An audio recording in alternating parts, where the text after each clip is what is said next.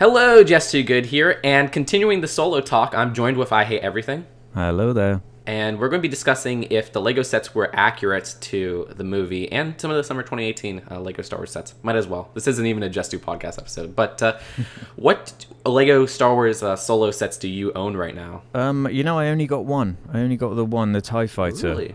Because I was scared that I wouldn't like the film or the film would disappoint me, so I didn't want to invest in a bunch of them and then just have these sets I have no connection to, you know? Yeah, that's what happened with me and Rogue One. I bought all the Rogue One sets, and I was like, oh man, I didn't really connect to this movie too much. So yeah, I ended up not. Well, at least with building Rogue One, it was just kind of ships from A New Hope anyway, so you were kind of Which safe is funny. there. I think those are the ones I built, and then the ones I didn't build was like the U-wing and like Krennic shuttle. Yeah, like, yeah, that's fair. Those were the more expensive ones, unfortunately. But so did you get? Yeah, I any remember for the solo. Oh, ones, for or? the solo, yeah, I got. I do have the TIE Fighter. That's the one I haven't built yet because I'm thinking I'm going to build it at my other location. I'm like in another location right now, so I'm waiting for that. And then I have Moloch Speeder, the Han Solo Speeder, and the Battle Pack. So you got most of them then? You're just I got missing the most Falcon. of them. I think. Yeah, exactly. That's the one I'm missing, the Falcon. But did you get any other new LEGO sets recently? I got the UCS Y-wing. And the Yoda training thing with Luke. Oh yeah, that one. I don't know if it's overpriced for your place, but over here it's all Lego in UK is completely ridiculously overpriced.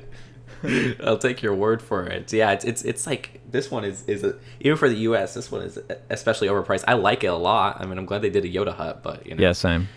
Yeah, but I was surprised. I mean, the ships in the movie were pretty accurate. Would you say so? Extremely accurate, yeah. I guess the only thing you could point at is the Millennium Falcon. I don't know if that set has the ability to take out the middle section, you know? I think it does. Oh, does it? Does it?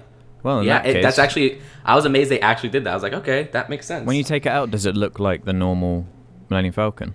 Yeah, it does. All right, that's cool then. So, yeah, very accurate then, to a T almost. Exactly. They didn't put L3 in there either. I thought that was weird. I think that's going to be one of those sets that are coming out.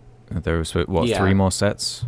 There's the heavy hull transport, you know, the one ship from the beginning. Yeah. I guess minor spoilers in this video, but yeah, that ship's getting one. The train sort of thing is getting one, and the speeder bikes of Efree's Nest, which I want to get those minifigures. I guess none of those will come with L3 then, so...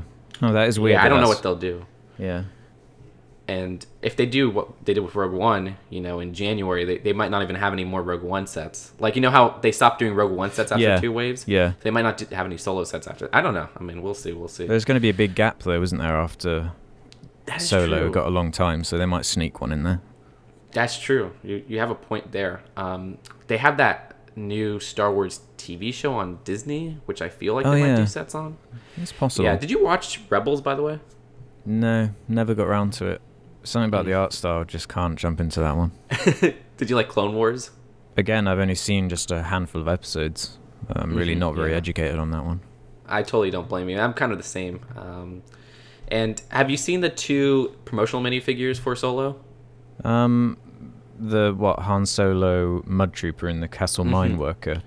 Yeah, I didn't notice Castle Mine Worker in that, but again, it was a big scene. Yeah. But the Mud Trooper was one he was with Chewie the first time, right? Oh, yeah. That's a pretty cool looking minifigure. I have no idea how you get it, though. I almost got on eBay today, but it was like $40 or something. 40? I best offered it pretty low, but yeah, he didn't accept it. Yeah, I like the hairpiece on that. Yeah, I was about to Mud comment Trooper. on that. Yeah, it does look that's good. the best part, because it's a new coloring for that hairpiece, but... yeah, I'm trying to think. I was amazed they got like the Moloch Speeder and Han Solo's Land Speeder, like the sizes right, because I remember in the beginning Moloch Speeder was it was a really like chunky vehicle. I was like, oh, they actually did pretty good. Yeah. So if you were to get many more of these solo sets, which ones would you get? Maybe the battle pack for the figures, or potentially the Falcon, but it's just so expensive, and I've already got like 3 or 4 of these Falcons, so I just got nowhere to put them anymore, and I don't know. I totally don't blame you. It's just not even. It's not that it just looks similar, but the build is really similar too. It's the same style and everything. So I can't justify it, especially with what's coming in the summer. Exactly. And speaking of the summer, what's the sets you like? Which are the sets you don't like? I'll start with the one I don't like, and that's the Sandcrawler. I really don't like that set. It looks... Oh. It just looks wrong to me. It looks kind of squidged. It looks like you've taken the UCS one and taken hands to each side and just shoved them together so it's kind of smaller. And the minifigure selection is way worse than the UCS one. Because I have the UCS one, and that's a really great model. I see. So it might just be in comparison with that one. Even the wheels and everything. When a UCS set comes out and you get it, like, are you inclined to get like the smaller versions when they release another regular one, or like how does that work? It depends, I guess, on what kind of minifigures come with it. Because there's the new X-wing that's coming out too, which I'll probably be getting because they haven't made one of those for years, and they've made some nice adjustments to it. Like it doesn't have the gear on the back for the wings now; it's like a switch thing in the back platform thing, and the engines look a lot better. So things like that, and with some new figures and the new helmet molds. The helmet molds, those are kind of cool. I like them. Yeah, so that's like enough for me to justify that. But sometimes I'm discouraged if it's like this Sandcrawler. I'll definitely not be getting. Especially with it in comparison to the UCS one, it's just got nothing on it. I was surprised by the landing craft. I was not expecting for them to make another one of those. That one.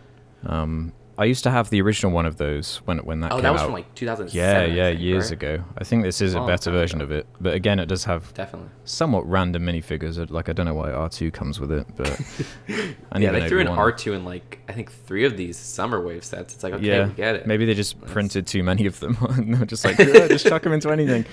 It's pretty funny. What else is there of note from this Summer Wave? There's that Hoth set, the Hoth medical chamber set. That's a nice little one. I'll definitely be getting that one because it was just I got the UCS Hoth base, and that whole section is because it was on sale on the Lego shops because I couldn't justify the full price for that set because I didn't really like it that much. That set. Yeah, I'm really not that much of a fan of it, but I thought the minifig selection was pretty good. So I got it in the end, but the Luke in the back to pod thing was missing from that set, so this will go with it well. And Leia, yeah. It does annoy me a little bit that Leia is so similar to what was supposed to be unique to the UCS Falcon, but whatever. Yeah, I think the Falcon has the one with the only thing different is the mask printing. Yeah. Like it has a different face print. That's about it. There's also the small little Anakin Starfighter. Yeah, I think that's for the prequel / Clone Wars fans more, and I'm not too hot on those ones. That doesn't interest me. Yeah. What about the throne room? That's what I was going to say. Snoke's throne room. What a set. I don't like it. I think it's overpriced, and I think that they're missing like the red curtains. Yeah. What do you think? I'm with you on it. It just doesn't do it for me. I much prefer the equivalent one they did for Return of the Jedi. A few years ago. That was a better price. It was a bigger design. It just feels like with these really desirable sets, they're like, okay, we could bump it up. I felt this way with the Luke Act 2 Island Training, where it just felt overpriced for what it was. Because they know they're going to get people just who want Luke. Exactly. Yeah, it's cheeky. That's cheeky. Yeah. So I'm not even going to buy this at full price. I'm going to wait till it's like on sale. Yeah, I probably won't get it either. No. And I'll say that the Praetorian Guards, those are such cool minifigures, but I feel they'll reprint them next year. So, yeah, for sure. They also did some new. I don't know. Do you like brickheads or what? Because like they revealed some new ones. I feel like I'm too late on the brickheads thing because I'd have to just get so many to be up to date on the full collection now. Because I'm so particular about having the full collection. Yeah, true. And finally, just a throw-in question: Did you see the Harry Potter sets, and are you interested in those? I did see them. They're a significant upgrade to the ones I remember. Where they still had the yellow heads and all. They're very good sets, but I don't think I'll pick them up. I was always more of a kind of Lord of the Rings fan over a Harry Potter fan, but I can see why people are excited though. They do look good. Yeah, I see. Well, hey, I think that's it for this little. Additional video. And thanks for joining me. I hate everything. Thank you. Always up to talk about Lego. Of course. I'll probably bring you in once they reveal the January 2019 sets or whatever. But yeah, go check them out on YouTube, and I will see you guys later. Peace out. Bye-bye. Bye.